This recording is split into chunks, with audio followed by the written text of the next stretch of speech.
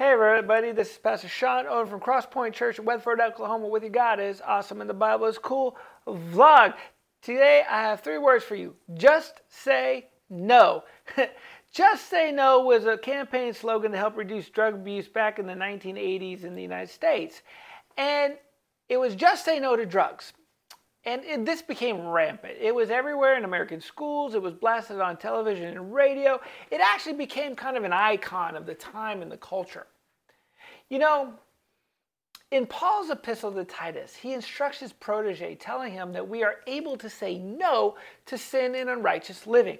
Here's what he says. Titus chapter 2, verse 11 through 14. It says, "For the grace of God has appeared that offers salvation to all people. It teaches us to say no to ungodliness and worldly passions and to live self-controlled, upright, and godly lives in this present age, while we wait for the blessed hope, the appearing of the glory of our great God and Savior, Jesus Christ, who gave himself for us to redeem us from all wickedness and to purify for himself a people that are his very own, eager to do what is good." Just say no. What's being said here is that we have the ability to avoid and or defeat temptation. That's what Paul is saying. And in fact, so much that he tells us that we have the power to do this because it comes from the grace of God. The message is pretty clear here. If we allow the Holy Spirit to control us and direct our paths, we can resist Satan's schemes to get us to fall away. The Bible instructs us throughout, but it instructs us how we can practically defeat temptations and live righteously. Scripture directs us, for example, to avoid various situations that will lead to sin. It gives us examples of men running from temptation in order not to fall. I think of Joseph when he was tempted by Potiphar's wife. If we can learn and follow the guidelines of the Word, we can have the fortitude to stand up and resist giving in to our own evil desires. In fact, Paul tells us that we can have the self-control to avoid sinning.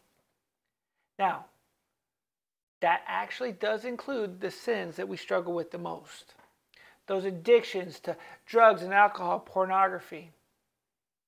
The sins of pride in our lives, in self-centeredness. That anxiety that we face, that we give into. These things that we struggle with the most. But the Word of God is telling us is that we can say no, and we have the ability to resist the temptations, to give into those things. See, if we allow the Holy Spirit to direct our actions, those nagging temptations, when they present themselves, we have the ability to resist. Because here's why. The power of him who is in you is so much stronger than the power of the beast that is tempting you to sin. So, as the slogan goes, just say no. In other words, understand that you have the ability to just say no to sin. You have the power through the grace of God to resist. So don't be discouraged. The next time you're faced with a situation where you may fall, choose to say no. Stand up. Invoke the power of the Holy Spirit that's within you. You can do it. You can live righteously because the power of Christ allows you to do it. So claim that promise in his name today. Amen.